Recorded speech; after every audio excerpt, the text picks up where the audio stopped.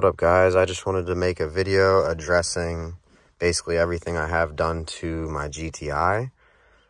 It would just, alleviate any questions, anything that anyone wants to ask. They could just leave them in this video. It would just make things easier. So first, I'll start off with the shift knob. This is just a Boomba Racing weighted shift knob. It's like the heaviest shift knob they make.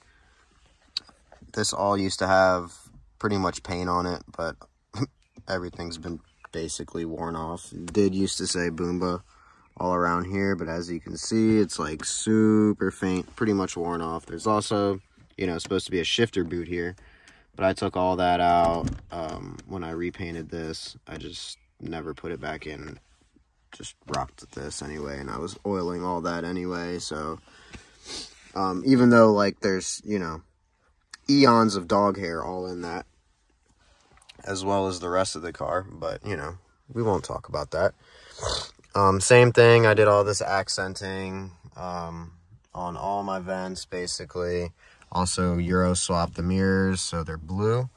I'm running a stage 2 sneaky tune, pro tune basically. So that's that. That's pretty much everything that's in the car, and we'll move to the outside. So a side note for safety, not many people ever mention this. I have a full-fledged like apartment fire extinguisher, basically one that again you would get out of like industrial building, again apartment complexes, etc., etc. I always keep it under the driver's seat just because if there's an accident, my car catches on fire, I'm gonna be the first person to put that shit out, not the fire department. So I just want to be able to have access to that. Always have it in a reachable spot. Don't put it in the back seat. Don't even put it under the passenger seat, really. Driver's seat, best place. And we'll go under the hood. So under here, I have a Cobb SF intake. I also have an ARM catless downpipe, if you can see, down back in there. Botched this out. Very nice and pretty, by the way. Running APR ignition coils with iridium spark plugs. Got ARM turbo outlet pipe. Also have a compact turbo smart diverter that's in here, which you obviously can't see. Got the sticker on there. Also have a stage 2 DKM clutch. Another thing you can't see that I have on here is a Torque Solutions dog bone, like rear engine mount with the 034 Motorsports bushing insert. And then in terms of like wheels, I'm just running stock wheels.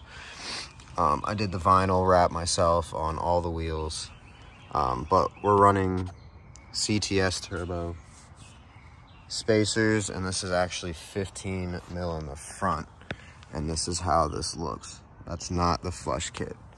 And in the back is 20 mil, and same thing. You get just a little bit of a poke, but it's just because whenever I go to lower the car, I want like that super, super, super flush, which this is definitely gonna give me. In terms of exhaust, I'm on a Rev 9 muffler delete catback. It just pretty much has a high airflow cat that's like right here, and then it just exits. So I have one cat, even though it looks like I have two. I actually have one. The pinstriping, by the way, came on the car when I bought it. Guy named Gary did it out in Long Island, for anyone. Gary, the local brush. I'll put his Instagram tag, but he's never on Instagram, so good luck trying to message him. But yeah, I have this vinyl setup on all 4 wheels, just to give that RTR look, even though it's a Volkswagen. But yeah, other than that, everything's pretty much stock, and that's pretty much my car. So again, any questions or comments, just leave them down below. Thanks for watching, and as always, peace, guys.